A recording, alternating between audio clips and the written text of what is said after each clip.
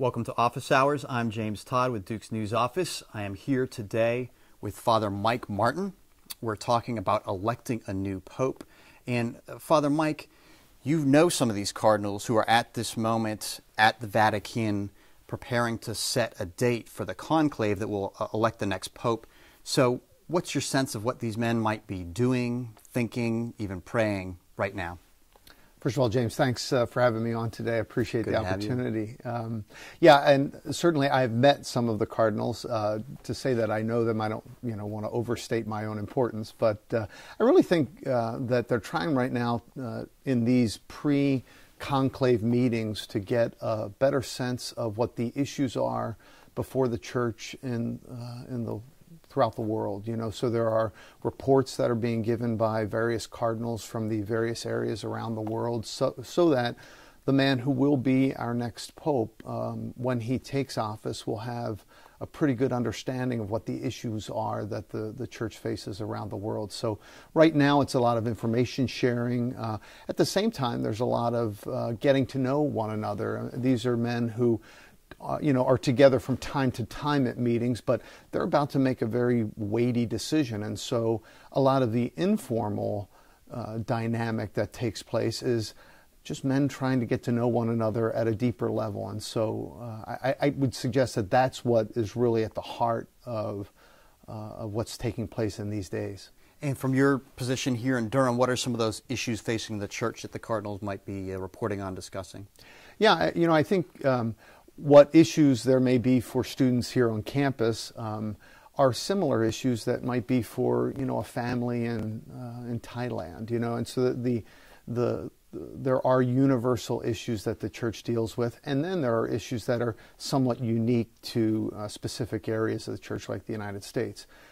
Certainly, a very large issue for the church is what we've been talking about for the last few years is the new evangelization. And what we mean by that is, how are we bringing our faith not so much to people who have never understood or never heard the faith before, but in a newer sense, how are we revitalizing our own understanding of faith for people who have been cradle Catholics or people who maybe have practiced their faith at to different degrees that maybe need to be called to a greater, more in-depth celebration of their faith. So I think the new evangelization is something that the cardinals are speaking a lot about, how we can continue to revitalize our belief in Christ and our celebration as one body of Christ, how we're living that out as a people of faith. I think that's probably a lot of what's being discussed. And for those of us reading the newspapers, it's hard to escape the bad news. Sure. So sexual abuse and responding to that, right. Is that something you think is weighing in the conclave to come? Absolutely. I mean, I think our church has been certainly wounded by the wounds that we ourselves have inflicted on innocent people, and so I not being able to speak for what's in the mind of the cardinals, but I certainly know that that the church is having some real honest conversations about, hey, we've got to always be looking at ourselves and saying, what can we do better? How are we at fault? Where do we need to do a better job of being accountable to the people that we serve? And so that isn't just in the area of sexual abuse, although that was a hard and difficult time for so many people, and and still is. But there are other areas where we have to continue to be accountable to to our own faithful as well as to the world as a whole. What will be some of those self-critical issues you think that the church should be taking up? I mean, I wonder, just from a personal perspective, I don't think that we're the best always at communicating what we believe and how we see the world. That's, I guess, more of a procedural issue. Certainly, there's been a fair amount of conversation about some of the ways in which Vatican departments work and the infrastructure of the church and how that all is carried out. So I think there'll be some conversations about that. Certainly, the news has printed a fair amount about the Vatican Bank. The issues that the Vatican Bank would experience aren't all that dissimilar to, Bank of America or some of the other issues. I mean, it's a world-class bank that, does a lot of good, but also can fall prey sometimes to maybe not operating in a way that possibly it should. I'm no expert on the Vatican Bank whatsoever, but I do know that those internal structures are things that are certainly on the minds of many people within the church, and I would assume the Cardinals as well. Good. We've had some people email in a question, and so this one is from Drew, and he says the church is currently facing a plethora of challenges. We've just been talking about that. Can you talk about the top 2 or 3 actions the new pope should make his key priorities as he takes office? Not conceptual priorities, what should he do? Right. Action items. Yeah, I think that's going to be part of what is being discussed by the Cardinals right now. I mean, for me, not necessarily hearing what those presentations are, I think it would be premature for me to be giving the new pope some advice on what his first 2 or 3 action items. It works the other way, right? Right, okay. Exactly. He'll call me and tell me what I should be doing. But I do think that we've had the past 2 popes who have been exceptionally brilliant men who have been able to articulate the faith very well. And you've met then Cardinal Ratzinger. That's correct. Pope Benedict XVI. Yeah, it was a number of years ago. I studied in Rome back in the 80s and had the opportunity. He was then what's called the prefect for the Congregation of the Doctrine of the Faith, and he was very engaging and was able also on a number of occasions to meet his predecessor, Pope John Paul II, and again, just a very warm, and these are men who, just being in their presence, you get a sense that there's a holiness there that is edifying. And so I really believe that, action item number 1 is to continue to model that type of lifestyle that says these are men of faith who take their commitment to Christ very seriously, and as such are worthy of our appreciation for who they are as men of faith who are leading our community. So I'm sure I'm not answering Drew's question the way he would want it to be answered in, the first thing the Pope should do is X. But I do think that in any new position, we're always told, wait a little bit, take some time, get the lay of the land, allow people to get to know you, and you get to know the people with whom you're working. They say, don't change anything for 6 months, walk a little bit gingerly. And I would sense that the Holy Spirit will be with the new Pope to guide him in making those first few critical decisions, those action items that Drew wants to see. And along those lines, so we're talking about here, Mike emailed in, what qualities do you think would be most important to the Cardinals in selecting the new Pope? Did you have a sense when you met then Cardinal Ratzinger, like, this guy's got Pope material? Well, it's interesting you bring that up. Right here on Duke's campus about 2 weeks ago, Cardinal George of Chicago was in town, and he gave an excellent presentation at the Divinity School on the Church's social teaching relative to globalization. It was an excellent presentation, which I think all those who were in attendance really found was sort of chock full of a lot of dense material, but really well presented. But in sitting there listening to him, I was just, this man is brilliant. He's brilliant. And so I really believe that, and here's a man who could be the next Pope. I'm not saying that he will be. I'm just saying that the 115 men that will sit in that room, having gotten to that position without being exceptional people, exceptional human beings. And so some of the qualities that they need is they need to be men who have vision. They need to be men who can appreciate the subtleties and the nuances as well as the bigger picture of our faith. And they need to be very, very articulate to be able to bring a message to 1 billion Catholics and beyond in God knows how many languages and in God knows how many cultural differences that exist throughout the world. So someone who can appreciate that kind of diversity and yet still be true to a tremendous tradition which our church has, it's going to take a really quality individual. And just the men that I've met, fit that bill. But you're not endorsing a candidate. No. Okay, all right, I didn't think so. They don't need my endorsement. Yeah. You have been tweeting about this. Yeah. And you're on Twitter at Sure. the Duke Priest. So it's a kind of a little primer on this election process. Right. And I think it's it's not the same as the presidential elections that we're used to here. So what's the sort of bits of information you're getting out on Twitter or otherwise, sort of explaining when people ask you what's going on there in the Vatican? Right. Yeah, my hope in using Twitter was to be a resource for students. I know that they may not have the time to sort of cull the information that they might like about the process. And so I thought if I could find a way just to get some little tidbits out there, some small little snippets about how the process takes place, or little factoids about papal history, that might be something that would continue to maybe even pique their curiosity, such that might lend them or empower them to go and look something up. And so that was my goal. What are you going to say in a tweet? I mean, there's just not a whole lot you can fit in there. So my goal was simply just to kind of keep it out in front of them a little bit, and I'm hopeful that it's been beneficial for them.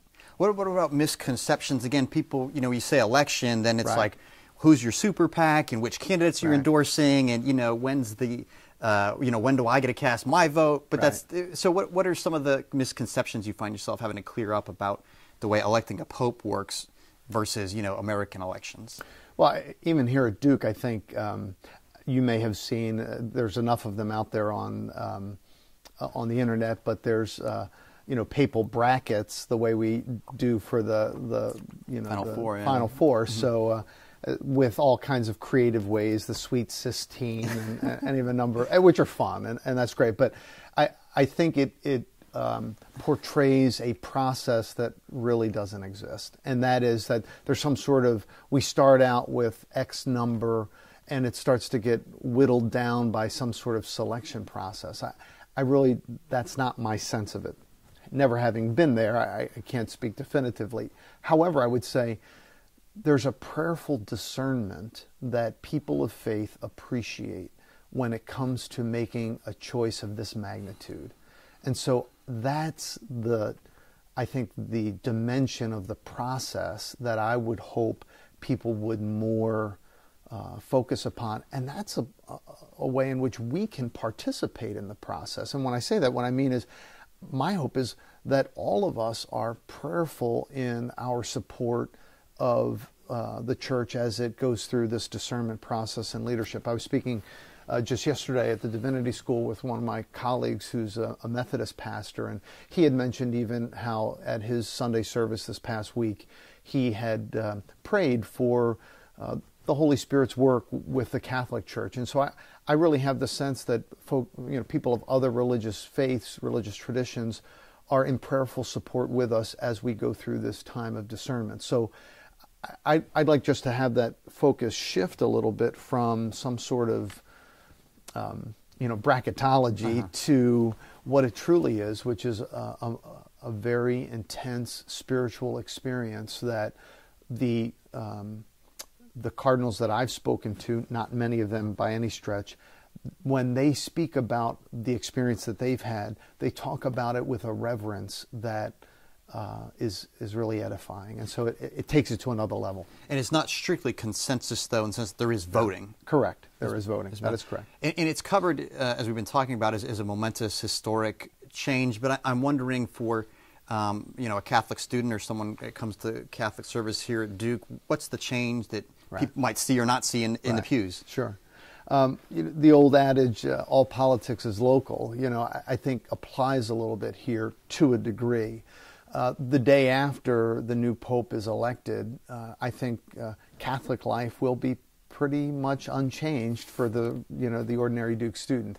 Certainly, we're at an interim period right now in the life of the Church where when we pray every day at Mass, we normally pray for the Pope, and during these times we simply eliminate that prayer. And so most Catholics who are attending Mass today, it breaks a certain rhythm that we're used to, and so that rhythm will be restored. So that's a small point, I guess, in terms of what will be different. For priests, having to, not say Benedict, our Pope, to change that, it becomes a little bit of a challenge. But more importantly, I don't expect life for most Catholics, whether it be a student here on Duke's campus or Catholics anywhere, to see their their faith lives being dramatically changed. I think I heard Cardinal Dolan from New York in an interview just the other day talking about how we're still unpacking the legacy of John Paul II, and he died 8 years ago. And so the church sees or moves at sort of a glacial pace. And so I think it may be still time for us to still understand the legacy and what Benedict XVI has given to our church. So certainly a new pope and what that will mean for regular Catholics like us on the street, I think it's going to take a little longer than a few weeks or months, even years. And talking about people in the pews, again, when the papal elections get reported on, oftentimes there's this subplot of, the hierarchy is disconnected from the laity, Sure. and a recent poll shows, and, Sure. birth control and abortion and gender, the Right. sort of issues of the day. And you're sort of, you're mediating that relationship. Sure. You're between the bishops and the people in the congregation. So how do you see that connection between views of the laity and teachings of the leadership? Sure. I don't know that I would necessarily accept the assumption or the presupposition that the hierarchy is disconnected from the faithful. I think that makes good news, and I think people like to say that as much as they might like to say the same thing about the president. Does he know how much a loaf of bread costs? I don't know that they're fair statements. Similarly, the bishops that I know are men of faith who deeply desire to be connected with the faithful and who themselves are trying to live the faith. So to say that somehow they're distant from that reality, I don't know that that's necessarily fair. That being said, I do appreciate that there are certain issues that some Catholics see differently than the teaching office of the Church, and I think that that's the tension of faith being lived. And what I think is beautiful about that is that I'm always impressed by people who see things differently, but don't bolt for the door, but rather try to still find a place for themselves within the Church, try to give voice to what it is they understand. How do you handle that pastorally when Sure. someone says, no, I disagree with the church on this one? Right. Do you say, sure, fine, believe whatever you want, or do you say, sorry, the teaching is the teaching? Right. I don't think I would ever say to myself, let alone anyone else, sure, fine, believe whatever you want, because the minute I say that, what I'm saying is I'm creating the Mike Martin religion, which that's not what I'm really interested in. What I do challenge myself and challenge others who speak to me, and it depends on the moment. I have to say, pastorally, there are times when people are speaking out of hurt, or they're speaking out of anger, or they're speaking out of disillusionment or whatever, and sometimes in those moments the most appropriate thing to do is just to listen. And so I have to pick and choose my moments, and I try to encourage, how can we speak multiple times, because oftentimes what the media would like is a quick snippet of a response and think that I'm going to be able to change your mind on a particular issue of church teaching in a 3 or 4 minute cocktail conversation. That's just not going to happen. And so, but I do believe that all of us, regardless of the issue that we might be speaking about, have to try and appreciate that, or be open to the possibility that the church may be a tad wiser than me.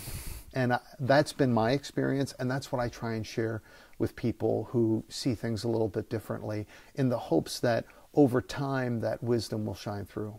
And talking about your role as a pastor, of course, you're preaching regularly. Sure. And this last Sunday, we're in Lent. There's Right. a theme of repentance.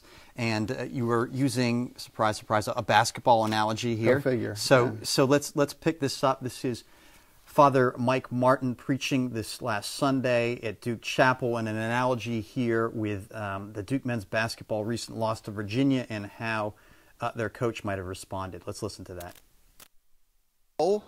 That after that game Thursday night, he was in their face telling them what they had to change in no uncertain terms. That it was very clear to them the mistakes they had made, and if they wanted to improve, this is what they were going to have to do. Very clear. You've got to change your way. Can't sugarcoat it. You got to change, or you will lose. It's that message that I think our scriptures call us to think about tonight, even though that's not necessarily a message we like to hear. But it's real clear.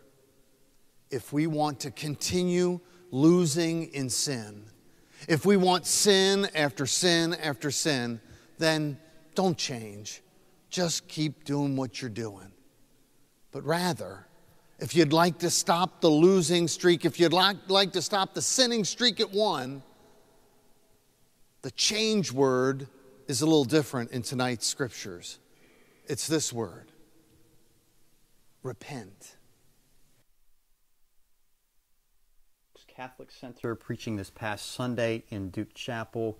And Father Mike, it brings up the point there, you're in a particular place and campus with the culture, so you're adapting some of the culture in your preaching, but you're also challenging some of the campus norms. I mean, can you talk about that role as a priest and pastor where you're kind of fitting in, but in wearing a habit, you're not fitting in? I mean, Sure. How do you walk that line?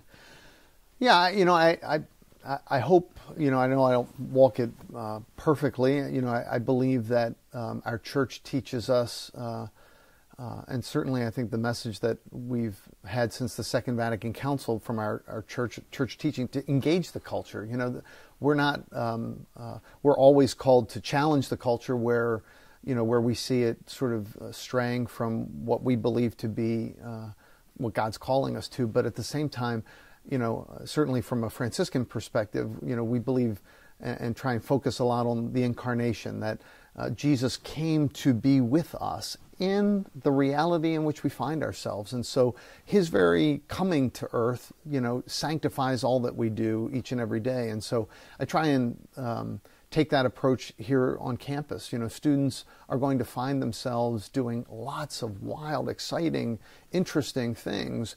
And I would hate if all they do is segment that somehow differently from their spiritual lives, imagining that the two never intersect. But rather, what I really believe they need to be doing is realizing that, that kind of schizophrenia does just that. It just creates division even within ourselves. And what I believe that we're called to more is to take our spiritual journey to the rest of our lives and be able to see God's presence in all that we do each and every day, whether or not you're, getting lunch at ABP in the Bryan Center, or whether you're, in the library, or whether you're in a lab, or whether you're in the middle of Cameron screaming like a madman, excited about, a big win over Miami. So I think we always have to be asking ourselves, how can we engage the culture rather than setting ourselves up as distinct? That being said, we realize that the message of our faith is a little different, and I believe sometimes, my own garb might be a reminder of that. And so you should just, on the garb, you're a member of the Conventual Franciscans. That's correct. And this is the dress that everyone in the order wears. Okay. Right. And so what in particular at Duke, you've been here 3 years That's now. Right. You've had a chance to observe the campus culture. I mean, where are some places where you feel like, right on, I'm going to join in and participate? And where do you challenge either, students or the university and say, hold on here, I don't like where this is going? Are there Sure. particular sort of points there? I don't want to beat the usual drum. What I do see is what I believe is one of the blessings of the culture here at Duke, I think, is also can be a curse. And it's interesting, just yesterday we had a religious life meeting where representatives from the 27 different religious denominations on campus, we meet every other Thursday morning, and it's a great conversation. One of the things we were just talking about is how driven our students are, and what a great gift that is. These are very talented, awesome people who got to this place by being driven to a certain extent. At the same time, sort of the negative underbelly of that is that there's this sense that we have to do everything. I've got to do it all. And I just don't know that that's possible, number one. And what I also believe that it does is it gives students an unrealistic sense of what the rest of their lives are supposed to be, trying to get some of our students just to slow down. You don't have to do it all. Everything doesn't have to be, a resume builder. You can relax a little bit. You can take some downtime. You're still going to be an excellent student. You're still going to be a fantastic graduate. You're still going to have a wonderful life. You don't have to do it all. And I think that's a part of our culture that I think is a little bit of a blessing and a curse. And an interesting example of this sort of intersection of cultures is in February, 2 religious festivals, if you will, fell on the same day, Ash Wednesday and the UNC game. Sure. And so how did the Catholic Center respond? I don't fight City Hall. I mean, I know that we normally have Ash Wednesday at 7:30 at night, and I knew if I had our Ash Wednesday Mass in Duke Chapel at 7:30, I'd be there by myself. So, 9 o'clock game. Right, exactly. So what we did was we had our regular noon service in Duke Chapel, and then through the graciousness of Coach Cutcliffe over in the football program, they offered us a space in the Yoh Football Center. Their smaller turf field in that building, and we had 2 of our masses right there adjacent to K-ville, and so it gave students an opportunity to not have to travel far. We were right there. We did 2 afternoon services so that they could get back into line. And actually the line monitors helped us and worked a little bit with us, so we were grateful for that accommodation. And then there were photos of students with their blue face paint and their ashes at the game. Yeah. So another email question, going back to where we started with electing a new pope. How likely is the possibility that the Pope will be selected from Africa, South America, in recognition of the large African American Hispanic population? So again, not that you necessarily have insider information, but the symbolism of the Pope's ethnicity and home country in this process. Certainly, I think we have seen the last 2 popes have broke a pretty long tradition of Italians, and so we've had 2 more Europeans in our last 2 popes. That it could be someone from Africa, that it could be someone from Asia, certainly I think is a possibility. I'm not a handicapper. I just I don't feel that that's really my gift, so I'm not necessarily going to go there. But I certainly the Church is emerging strongly in those areas of the world, and we have some great leadership. Cardinal Turkson from Ghana, I've had the opportunity to meet. Wonderful man, and is one of those who's considered in the running a little bit. But the old adage is the one who goes in a pope comes out a bishop. So don't want to curse anybody, jinx them. Yeah, that's great. And so to take us out here, we'll let the Cardinals do their business here right at this moment in the Vatican. But it's Lent. Right. And a typical time of fasting and prayer. Now, you're not going to say what you've given up for Lent, but suggestions for if people late in the game want to give something up fast until Easter. What guidance do you give when people say, "I don't know, Father, what should I give up?" Great question, particularly on the lateness of it. I'd say if it's the last day of Lent, you still want to do it. Do whatever you can. But the one thing I challenge our students to is not to do something that's the pro forma just for the sake, I've always given up chocolate. I always say, link it to something that you're working on in your own life. Try and make it something that is going to impact you personally, that is much easier to connect. Giving up chocolate, I'm not quite sure how I connect that to my own life other than maybe I should drop a few pounds. I mean, I would rather say if I'm really dealing with issues where I find myself being critical of others, then maybe a better penance is I'm going to make certain that each day I find something positive to say to someone else about how, what they mean to me or whatever. Small acts of kindness like that are related to areas in my life where I need growth. I think making that connection is far more important. Good. Well, Father Mike Martin, thank you for coming on Office Hours and having this conversation. My pleasure. Father Michael Martin is the director of the Duke Catholic Center, and he is online on Twitter at the Duke Priest. He is tweeting about the papal elections with the tag Pope Tweets. There'll be a recording of this Office Hours conversation along with many other Duke videos on the Duke On Demand website. That is ondemand.duke.edu. Produced by Duke University. Online at duke.edu.